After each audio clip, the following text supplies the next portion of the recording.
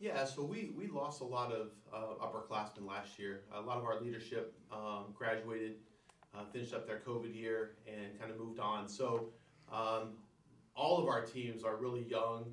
We have a couple of transfer kids that are going to come in and help us a lot. But um, part of our emphasis in recruiting this year was to bring in some youth, some excitement, to have some new energy on our team. And I think we were able to do that.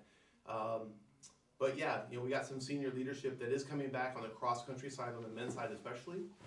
We're super excited about their leadership, but the energy of our team early on this year has been pretty phenomenal. So we're really excited about what we have coming up.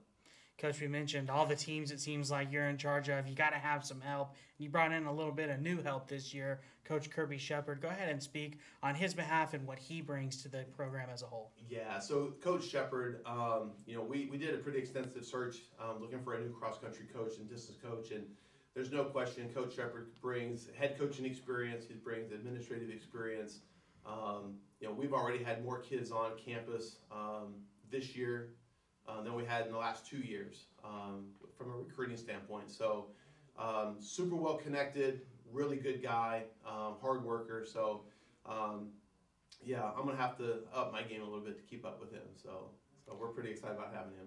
Coach, cross country season gets started this Saturday. The DBU XC Opener, as its title Yeah. says. Talk a little bit about that race and what you're looking for both on the men's and the women's side. And the first race of the season seems like that oftentimes can be one of the tougher ones. Yeah. So DBU obviously they presented an interesting challenge for us. We're going to run against some conference schools. We're going to see some teams in our region that maybe we wouldn't see otherwise. So I think it's a good place for us to, and it's close. So it's a good place for us to kind of get started. But really, we're kind of going in with our eyes kind of wide open.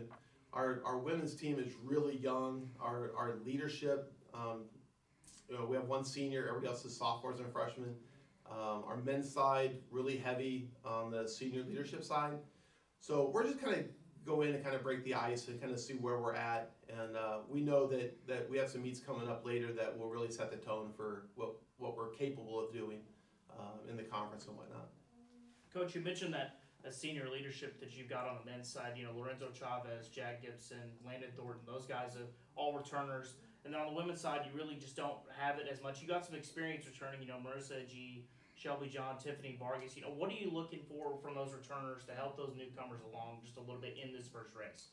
Yeah, so I think on the women's side especially, again, they're very youthful.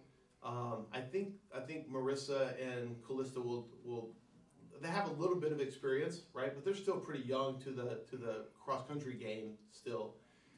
So we're just looking for those kids to just learn how to run together and be a really solid team. On the men's side, it's a little different because Landon had an unbelievable summer. He's incredibly fit right now. Tony, Jack, obviously, 4 years of experience with us. And we really think our men's team, if we can stay healthy, can really make a big impact, not only at the conference level, but maybe in the region as well. So we just don't have a lot of depth on the men's side or the women's side, so we can't have many injuries or little hiccups along the way. So. Coach, appreciate your time this morning. Good luck this weekend. Excited to get the season started. Appreciate it.